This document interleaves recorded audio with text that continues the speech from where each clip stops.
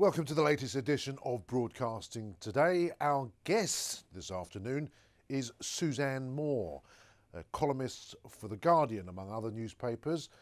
All part of our mission here at Middlesex University, London, to teach students how to think, but also, more importantly, how to do.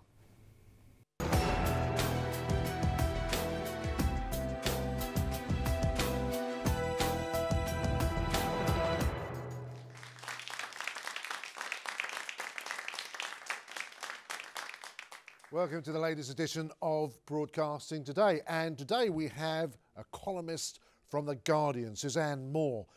Welcome, Suzanne, or should I say, of course, welcome back. Because once upon a time, you too were at Middlesex, in the old days up at Trent Park, I believe. What got you into journalism? What attracted you to it? Well, there were a couple of things. I was, when I finished my degree, I was at Middlesex Poly, and I started doing a thesis, and I got really frustrated by the idea that I was doing all this work and only 2 people in the world were ever going to read it. So I started doing, at that time, and we're talking about sort of 25 years ago, there were lots of little left-wing magazines and feminist magazines, and I started doing bits and pieces for them, and I realised that I liked talking to people in a less academic way, maybe, and also to sort of popularise some of those ideas. And the other thing that attracted me, you know, attraction is a wrong word. I mean, I was getting paid for it, and I realised that I could start to, you know, make some money from it. Necessity being the mother of invention. Definitely, yeah. I'm Bonnie, by the way. I'm a journalism student. And I was wondering, how did your degree prepare you? Did it prepare you in any way for the career in writing that you've had?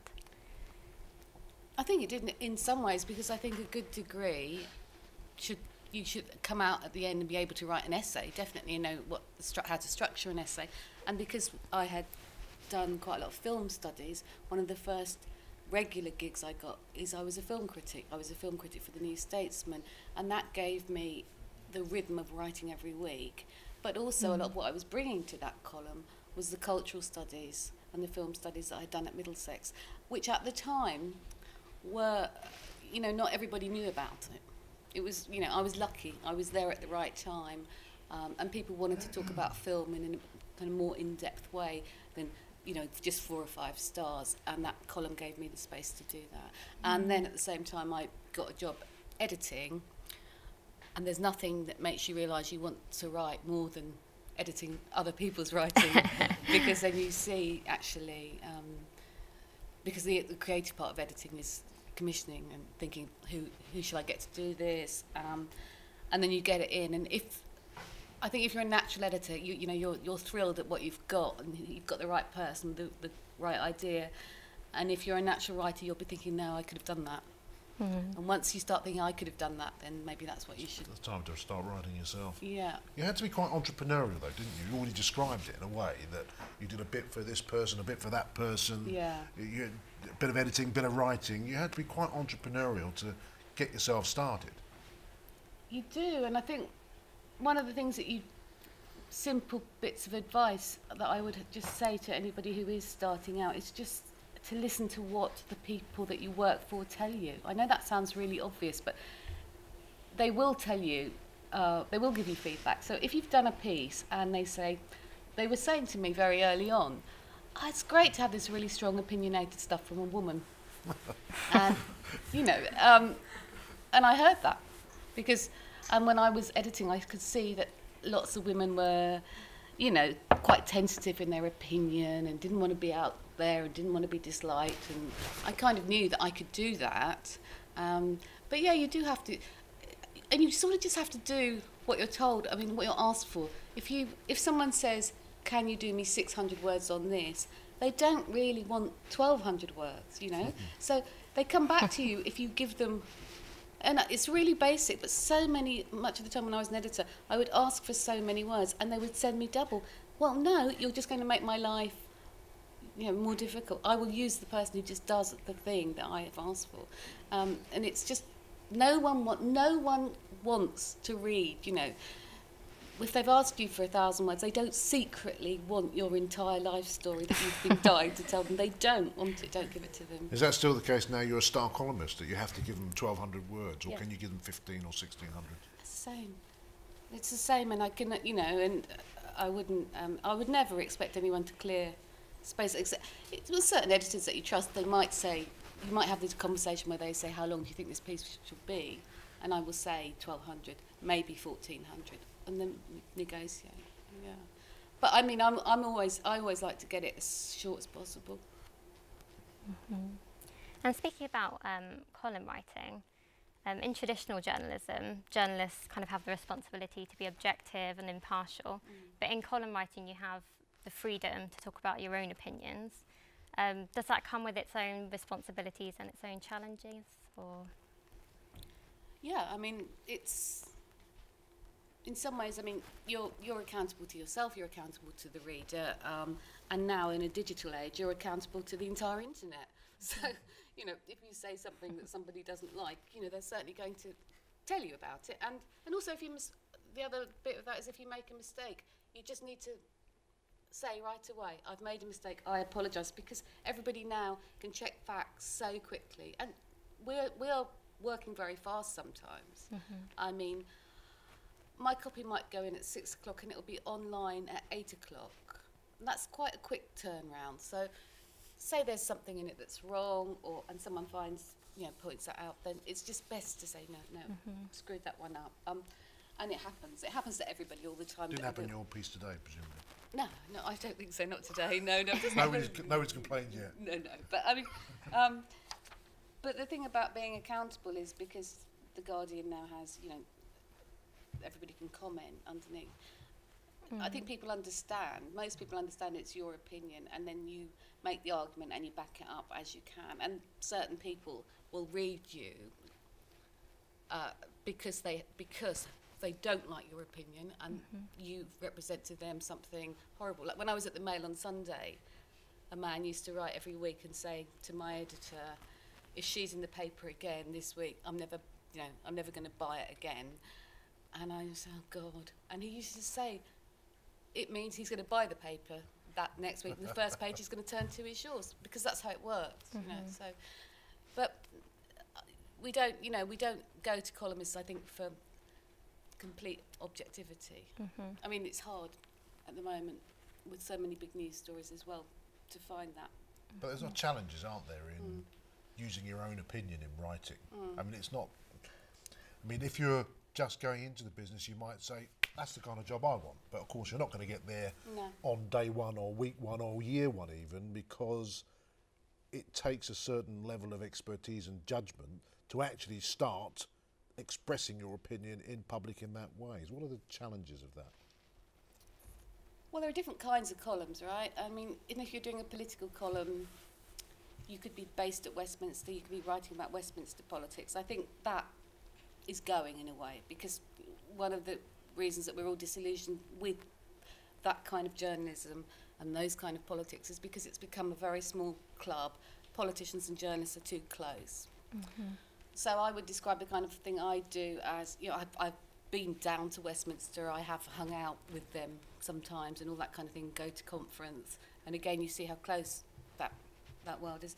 So one of the things I do or try not to do is I'm not really part of that club, so I will come at it from a slightly different point of view, and my politics are left and they're cultural politics, or they'll be about feminism, and sometimes I'll bring that to it. Sometimes I'll just come in from a piece of personal experience and widen it out. But some of it is a kind of, it's about voice and instinct, a column. You know, we all just have people that we want to know what they think, or, I mean, I often read people that I don't agree with, you know. I mean, Matthew Parris is a brilliant columnist. He was a Tory MP, you know, he doesn't share my politics, but I would read what he wrote, always, you know, and it's just, that's... How much do you think in your mind when you're writing or pursuing a story about the audience, about the reader? I mean, that's obviously, because I've worked in different papers, you do, because you have an ideal they always say you have an idealised reader in your head. So everybody knows what a Guardian reader is, you know, knit your own yoghurt, all that. Everybody knows what a Mail on Sunday reader is. When I worked at the Independent, no one had a bloody clue who the reader was. That's part of the problem for that paper, because you didn't know who you were writing to, except I always thought it was a vicar, because a lot of vicars used to write to me. But the things that succeed are the things where people do have an identity. So as much as I say I don't think about the reader, I do, of course, and that I can say different things in the New Statesman. I can assume a level of political knowledge that I could not assume if I was writing in a tabloid. The idea that writing a shorter piece or writing tabloid-style journalism is easier, it's just not true. You know, I know there's a myth, they always say the Sun could edit the Guardian couldn't edit the Sun. There is a lot of truth in that. It is much harder to do those little 200-word pieces than to just wang on for like 1,000 words. You know, I've done it, and I know there's such a kind of snobbery around tabloid journalism, but good tabloid journalism, you know, I would always stand up for. Do you find it tempting to use your personal life and your personal anecdotes? I know you have children, and a lot of column writers are known for I kind only had of... children so that I could... Got something to write about. And in some ways, doing that does enrich columns, and it does make it easier to connect with the audience. Do you find that something that... Yeah, I mean, there are always going to be stories that when they happen, you're going to connect it to your own personal experience. And actually, it's funny because, you know, sometimes my kids say, please don't say anything about that, you know. And I don't. I run. I mean, they're older. They don't. I run stuff by them, but yeah, I do.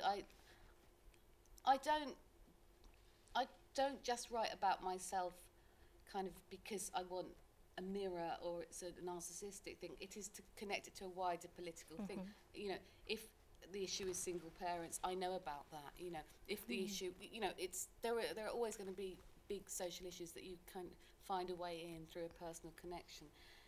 If you can make the reader identify with you in certain ways, then you maybe can sort of slide in some other things that they didn't necessarily want to hear.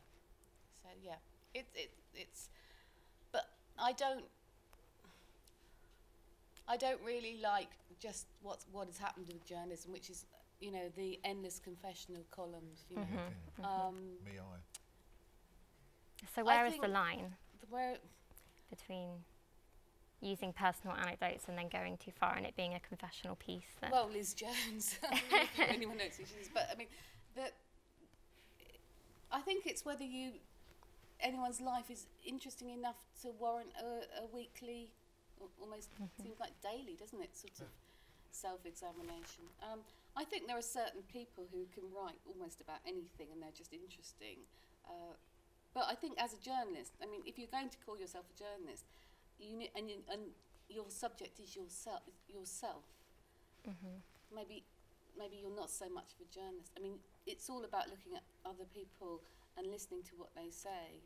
And so you use your experience to connect with someone else, not just to talk about yourself. You find it helps? I mean, I've got 3 children like you, and sometimes I've found it helpful to understand when I'm trying to inform myself about a problem, I think, wow, I've been there, so I can empathise with the subject of the story, perhaps, and you can bring that to the story, so to speak, without wearing your heart on your sleeve in your output. Yeah, I mean, you know, anyone who's been a parent of a teenager will have sympathy for, you know, the whole idea that, you know, they're off in their rooms and everyone's on the screens, and you know, you don't need to be told all this stuff all the time. It's just how people live, the fragmentation of family life, all these things. You know, they're just part of how we live. I don't mean you have to have children, but I think they do. I think just being around other people who have different experiences to you.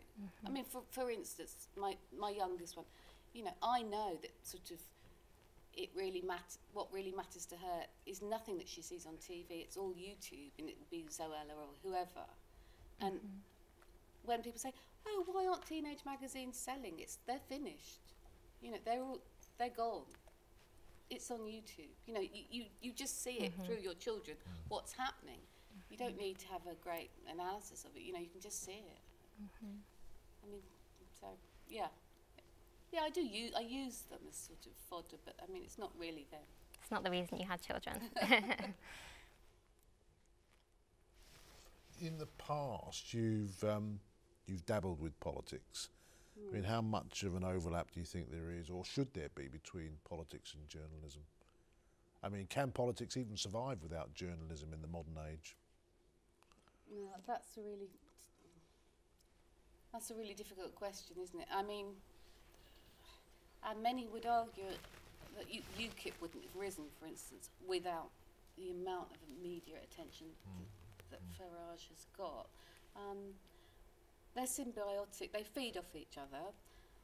I personally was, you know, when I first went to The Guardian many, many years ago, was shocked at how close those relationships were. We didn't need the Leveson inquiry to tell us how close politicians are to journalists and the police. You know, it was all there if anyone had wanted to see that. But for some reason, people chose not to see it. The establishment, if you like, you know, these people did go to the same schools. People moved very easily between press and politics, PR people. I mean, who's the guy who was the Express political editor? Then he becomes an MEP for Farage. And I mean, they all move between it. So I think it's better. I think it should be. If I was in charge tomorrow, for instance, I would ban the lobby system. The lobby system in Westminster, by which, you know, you have to be accredited and only certain people are fed stories. When I first went to Westminster, when I was much younger, the political editor told me to just stand in, you know, the Central Hall at Westminster and wear a short skirt and hope that somebody gave you a story. Yeah. Was that a useful tip? Oh, no, of course, it's absolutely, you know, it's just, that's how it's just, it's like you haven't got a brain, you couldn't work out that, you know, you could go and talk to these people, but that was how it worked at Westminster for a long while. I mean, it is very much a boys' club. It's less so now, but it was. But they have their favourite journalists. And the era of New Labour and Alistair Campbell, well, you know, I mean, it all operated by sort of favours. If you said anything against New Labour, then Alistair Campbell wasn't going to feature a story. When I went from the Independent to the Mail on Sunday, because the Mail on Sundays had such a big reach, I had incredible access to politicians because they all want the Mail to love them. Of course they do. It's a big paper and it's the swing vote that got Blair in. So when I was at the Mail on Sunday, there wasn't a politician that would not come for lunch with the editor. It was, I mean, is it shocking or do you already know it? I don't think people get the amount of contact there is between those people. It's a bit too close for comfort in your book. It's way too close. You can't have somebody, you know, you can't have the editor of a newspaper being screamed at on the phone by Alistair Campbell because someone like me has said something about Tony Blair or whatever it is. But they do it. I mean, they want to spin their stories. But obviously now with Cameron and Coulson, you know, and we've seen that how close it is. There's an attempt to distance, but it's way too close. You've touched on it already, but could you tell us more about your experience of being a woman, both in politics and also in journalism? I think just like anything else, certain assumptions are made about the kind of things you're going to write and how you're going to write them. And certainly when I was younger, I mean, I think we were talking about it earlier, there are lots of different skills in journalism. Some people are brilliant columnists, some people are fantastic interviewers, some people are great reporters. They're not interchangeable skills. I mean, it's good to have them, as many as you can have. Some people can write a great feature, whatever, but they're not. But you get pushed as a woman to do interviews, actually, because they always say, oh, Suzanne, you're a people person, go off and interview that, whoever it is. And it always used to give me actors and actresses, and I think, yeah, do you know what, I don't care. I'm just like, so, I don't really think often that actors say very interesting things, apart from it was really hot on a film set, or it was really difficult, or whatever it was, you know. There's a few that do, but not me. To me, they're not interesting. Directors are interesting, of course, you see, because it's their ideas, but, you know. So they would offer you these people, and then you go, no, I don't really want to. And I think it was just because I was a woman that they were sort of pushing me. And then so I had to sort of, you have to kind of make a stand about, no, I want to do that, or I want to do politics. And the first time I went to the Labour Party conference, and I wrote a piece, and I know sounds ridiculous, but I indicated that Peter Mandelson was gay because, well, he is. And it wasn't like some great thing that I'd worked out magically. I mean, I didn't know. You see, that again, that was a secret. You weren't allowed at that time to say that in a newspaper. So the political editor of The Guardian went to the editor of The Guardian and said, she must never be allowed to go near politics again, because I'd outed Peter Mandelson, who everybody already knew was gay. It was ridiculous things, anyway, like that. But it's very, very boys' clubby. It's changed a lot in the last 20 years. A lot more women editors. The digital stuff has been really good for women, actually. We've got a lot of younger women coming in. Their skills are fantastic. You know, there's not the divide isn't quite there in the same way it was, I think. I noticed over the years the tonality of newsrooms changing, the more women that came in. Yeah. Not necessarily having a woman in charge, but having women involved in the conversations, in the editorial conversation, change the tonality of those conversations. And I think that's really misunderstood about, you know, public discourse and actually how important it is to have women. I mean, presumably, that's a side of journalism you would like to see reinforced. But it's also what used to be called women's issues actually just became the issues. There was a time when things like health and education were considered women's issues. I know that the real men's issues are, still, it's the economy, it's war, you know, it's so if you wanted to write about education, that was seen as a soft issue, and that's where you had your women reporters, and it's changed because a lot of those issues, then people just became much more aware that you had to. This isn't done out of any great political, you know, awareness. It's done because you have to have women readers, actually, you know, and so if you can't interest them in stuff in their daily lives, you know, whether it's you're writing about schools or hospitals or whatever it is, you can always have a mix. You know, you can have the assumption that someone is interested in celebrities and the NHS. Well, you know, it's not either or. We can all be both, and those are the things that work best at the moment, that manage to do both. Well, you know, in a sense, the insight that comes into a newsroom through diversity. I mean, you know, I sat in newsrooms for nearly 25 years, being the only person of colour, and being frankly amazed at some of the foolishness that was presented as common sense in those newsrooms. And I'm sure you've experienced that too, but I see a shift. It's slow. I mean, in terms of sort of ethnic diversity, it's slow, and I can see people getting really, really frustrated with it now, and I think that's right. I mean, oh God, yeah. I mean, there are so many assumptions, like Peter Preston, who was the editor of The Guardian before Alan Rusbridger, took me out once and said that, he said, it must be so nice being a lady columnist. What is a lady columnist? He said, because if you can't think of anything to say, I mean, you could just write about painting your toenails.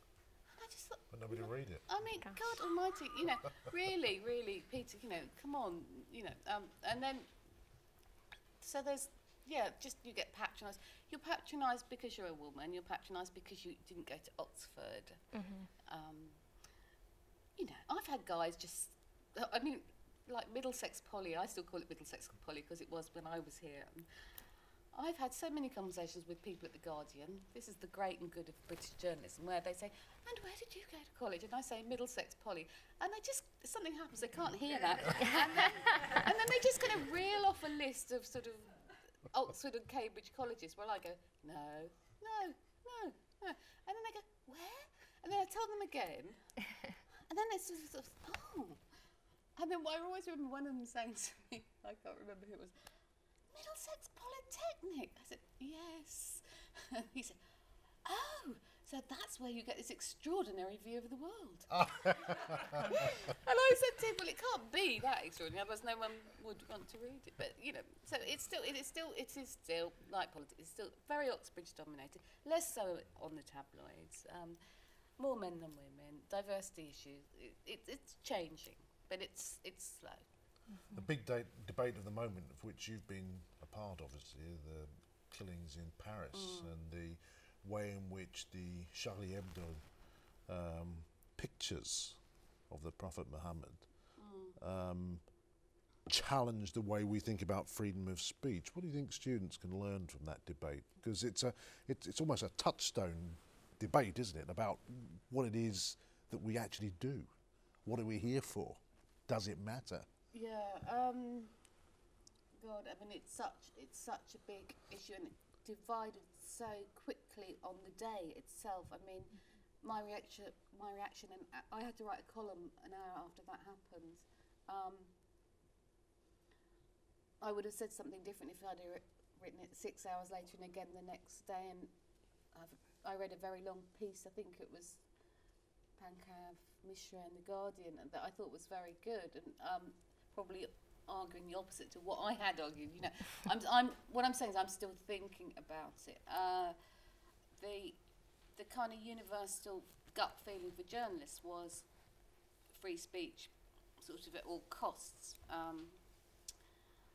The reflection that comes later is no, we are living in. If we're going to live alongside people, other people who believe different things, you know, we have to accept that possibly, you know, that these cartoons were offensive. I came out on the side, they're not offensive because we don't have a blasphemy law, we live in a secular society. That would be my line. I understand what the opposite arguments are.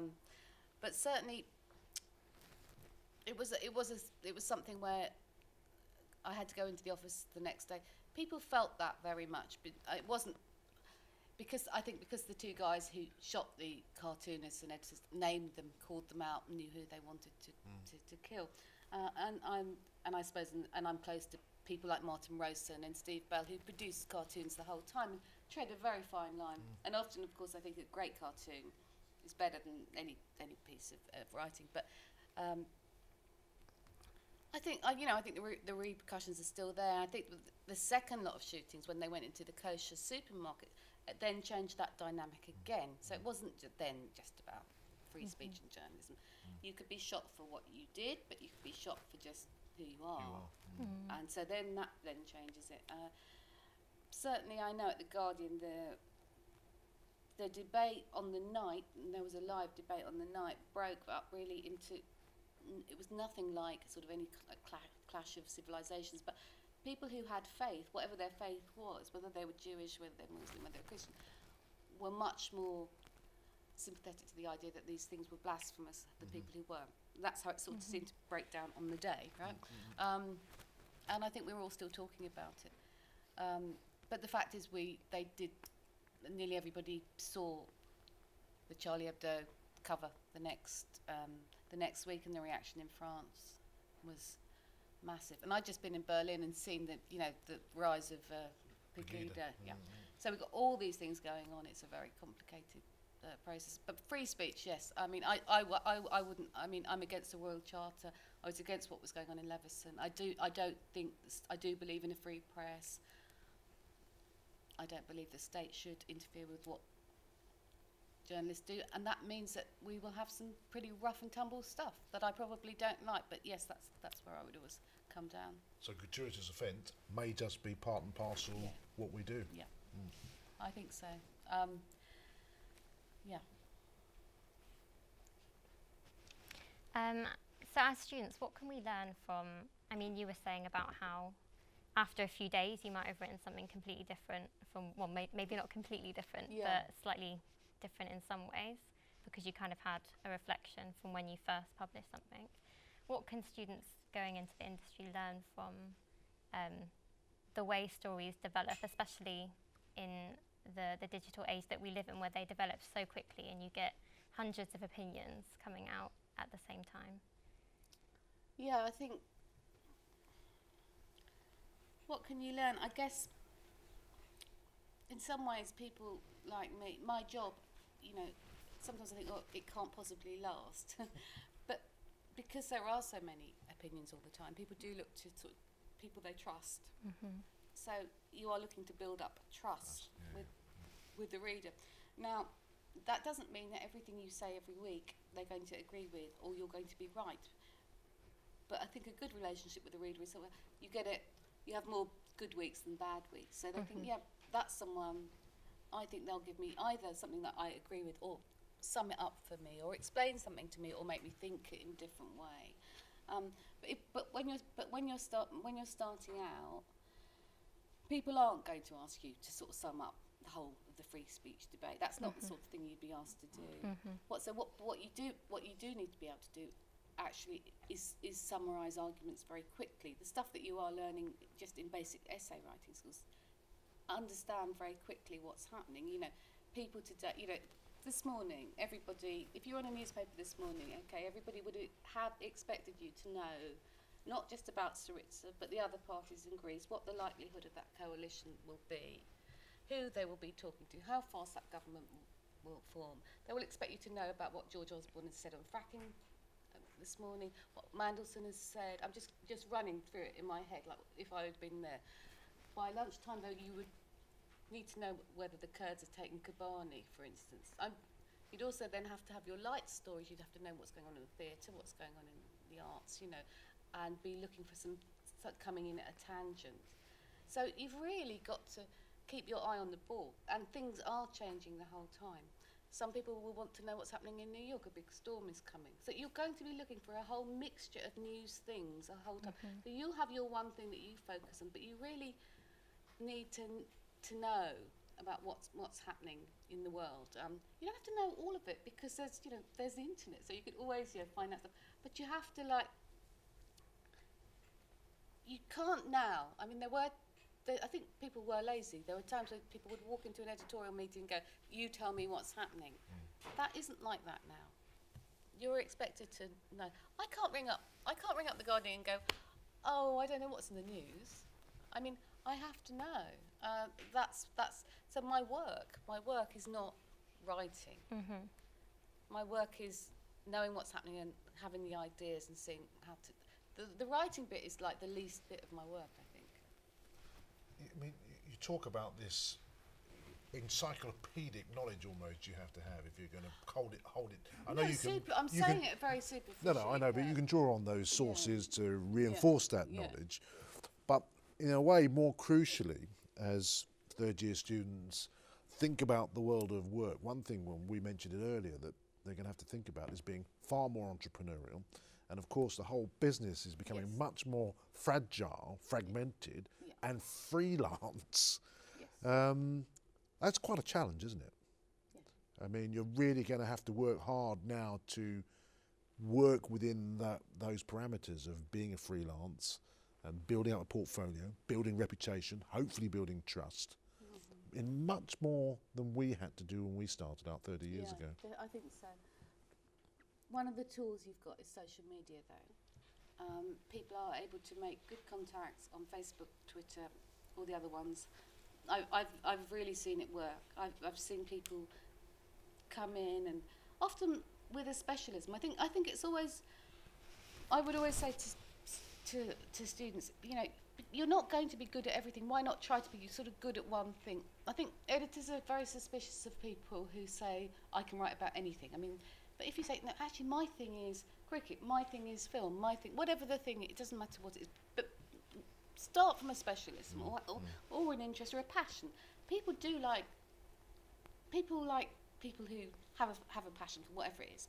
So come on with that. And I've seen people, like I have a friend who's a food writer. Her thing is Catalan cooking. She has, by using Twitter, I have seen her in the last few years, built a career. Because she contacts the chefs, she contacts people who are interested in food, she contacts restaurants. She's very open, she's very friendly, she gets people together.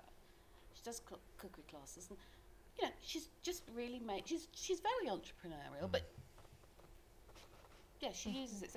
So if somebody, if you get offered a chance to do something, then obviously you want it to be retweeted as much as possible, shared on Facebook, all these things. I mean, there isn't a newspaper that can't manage without those things now. So you can use that. You also want to be available. So if somebody says, you know, you have got an hour to write this, I'm afraid you just have to say, yes, I can do it. You might feel sick. It doesn't mean, but you just have to say, yes, I can do it, and then you just have to front it out, basically. But it's a trade for the bold. No, you just put the phone and think, oh, fuck. But I mean, you do it because they're going to want the person who says yes. You can't say, oh well, I really need another sort of 3 months to research it. It isn't like that. You've got to be able to be quick, and also sometimes look at what's not in the paper and not in a magazine. What aren't they covering, and why not, and what you could do, and sort of see the gaps, and see how you could fill them. But I think there's a lot of a lot of the stuff that gets into papers now does come via people's blogs as well. So you can and I know that's difficult because there's no money in blogging, and even successful blogging, even when people are known as bloggers, they're not making that much money. But it is, if you can do it and you can maintain it, it's a way to get going, I think. Let's have some questions from out here. Anybody got any questions for us, for Suzanne? Yes. Just so that that might come into you, just to grab you, that's it. You touched on it briefly there. What do you see the future of newspapers being? As you just said, like, newspapers need social media. Well, how many people are buying a newspaper rather than just going on like a BBC News app on their phone? Well, nobody really knows the answer to that. Obviously, the future is digital. I think print will go. Print will go, I think, within the next 5 years. I think it'll be fairly niche. There'll always be some people who want a copy of a newspaper, just like people want to read, books as opposed to reading on Kindle, but pretty niche. I mean, The Guardian, for instance, is not that interested in the print. You can see it. I'm sorry to say this, but you can tell it's all about digital, but there's no money in it. So it's how then to extend the revenue. Ads aren't working very well because people are reading on phones. Ads aren't getting the click-through until we have another model. The only other model has been Murdoch's paywall. When the Times went into, a sort of balance, everyone went, is The Guardian going to put up a paywall? And my journalist colleagues, I mean, we're very split about this. I think you have to pay for journalism, just like you have to pay for music, just like you have to pay for, but it's very hard when we've had stuff for free to get people to pay. One of the things that The Guardian is doing at the moment is trying to extend its digital out into life by having a membership scheme, so you can go and see people and have discussions, and that will bring in a certain amount of revenue. But the future of, I don't think newspapers are going to go away, and I don't think journalism is going to go away, and there's always going to be a need for it. But the number of young people who buy newspapers is just tiny. Everybody is reading online. I used to have every newspaper every day myself, and I don't. I mean, it's just happened. So, but the more information there is, the more need there is for good journalism. I mean, it's not going to go, but it's how we finance it, and that's the sort of great holy grail, and it's what we all want people to be able to tell us, because the journalism that finances itself, the click-through stuff, which should I have Botox? Am I the Mail Online? Okay, that's sidebar of shame. That's one model. That's not going to finance people to go out to Syria. So if we're only going to finance the journalism that just is easy to read, and you can sell ad revenue on, we will lose a lot. And so I'm suggesting that, we probably will have to have some subscription or some sort of paywall model, but nobody at The Guardian will say that at the moment. So otherwise it's Murdoch, isn't it? Otherwise you've got the Independent owned by oligarchs, or it's a vanity project to have a newspaper now, isn't it?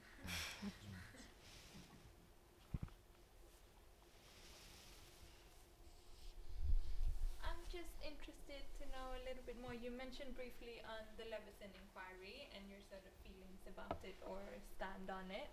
Whilst that whole process was going on and once the ruling came out, did you feel amongst your network and your colleagues, did you feel things change? Was there a divide, or how was the sort of mood around that? There were all kinds of divides. There was a very angry divide between tabloids against the Guardian, who they think instigated, you know, the Nick Davis report that instigated the phone hacking claims. There was a divide between people who think that yes, actually, a lot of the press has gone too far and has been really mean, and you know, it's not just about celebrities; it's about how it's affected real people. And then I found myself on the side of kind of much more libertarian side, really. So I was on the same side as the people from The Spectator, because I don't believe in legislation, and also because I think there wasn't a moment during Leveson, however long that went on for, where he ever understood that newspapers are a commercial enterprise and you have to sell them, and that the internet exists. So any ruling that Leveson was ever going to make was never going to be anything that could be applied. So I found it really, you know, there was some interesting bits, like when the women came in and talked about how they've been objectified, and you thought, oh, well, that's good, that's getting, you know, some of these issues, they're issues that I would like to see more publicly aired. But it was like, you know, to me, it was like watching those judges who say, you know, who are the Beatles? Is it a popular beat combo? None of these lawyers understand that newspapers it's not the NHS, you know, they don't come out of taxpayers' money. People have to buy them and we have to sell them. So, you know, as the minute you get somebody like Richard Desmond who goes, basically, you know, sod you, I'm never going to sign up to it. What are you going to do about those sort of people? They're never going to sign up to it. And at the same time, you're trying to rule on a dying medium, because you've got all your news online, and you've got things that every time there's a ban on naming someone, for instance, the footballers, you know, who've had affairs and things, everybody knows who it is, because you just go to another site that's not based in England.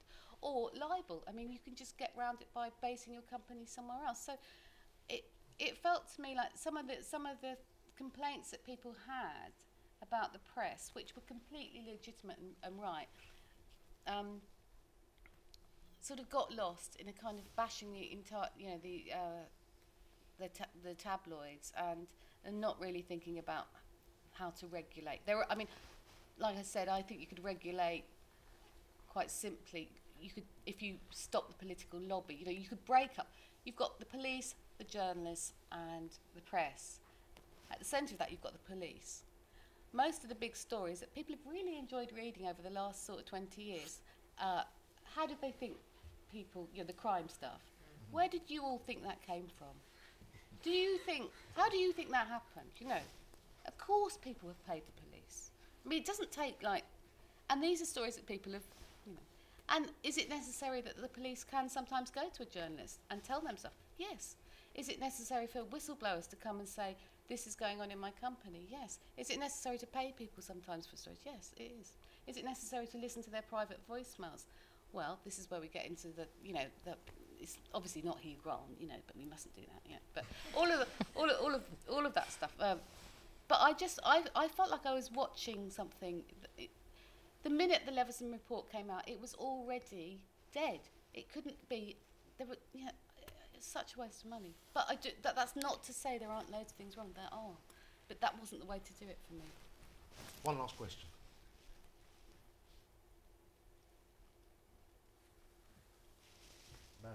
You briefly mentioned, you mentioned quite a fair bit about women's rights and how it came out through the Leveson inquiry. I was just wondering, how important do you think newspapers are, how instrumental they will be in the changing attitudes towards women and female equality? I mean, one big example is the Page 3 campaign, which has just resurfaced again.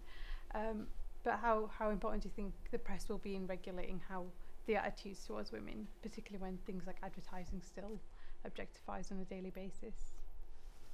Well, yeah, it's a huge influence. It's not the influence that it was, I don't think, to be honest. And it, yeah, it's changing. I think newspapers are way behind the culture a lot of the time in that stuff. I think they are in issues of sexuality, ethnicity. I think that, you know, as Kurt said, you know, you need to sit in the newsroom and look around and see a kind of mixture of people, and that's only just starting to happen. So it's way behind, and so that's what you'll get. But there are certain, you know, it's on the one hand you've got to keep pushing for these things and the kind of cultural politics and the feminism that you want to see, and on the other hand, another part of newspapers is to entertain as well as inform. So you know, you're going to find a mixture. You know, as much as people don't want to hear it, you know, the biggest female readership and 40% of people who vote Labour is the Daily Mail. Now, that doesn't make people very happy to hear that, but it's, you know, it's true. So all broadsheets would love to have the female readership figures of the Mail, for instance. Now, how do they do that? Well, they do it with, you know, if you have a job, you're probably going to have cancer if you're a woman. You know, they do. There's endless stories, but people, you know, it doesn't stop people wanting to read the rest of the paper. So, but yeah, I think it is getting better. I don't want to end on that negative note. Oh, that's very good to end on a positive note, as always. And perhaps, you know, if newspapers are dying a slow death, at least that will get rid of page 3 if nothing else does. I think it's gone. Suzanne, thank you so much for coming back. It was a real pleasure to have you here and giving your wisdom and insight of all those years practising out there as a journalist, having graduated from this esteemed institution. Thank you. Thank you.